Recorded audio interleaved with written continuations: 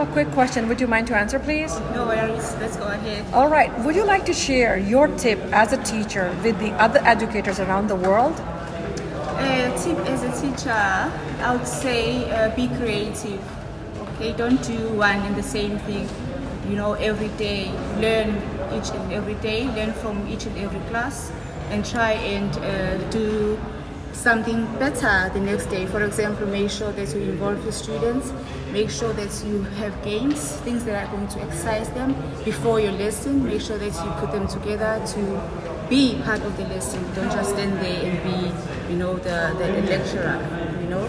So that's what has been working for me so far. So what I can say to other teachers is that reflect each and every day. When you reflect, you do better because you learn from each day.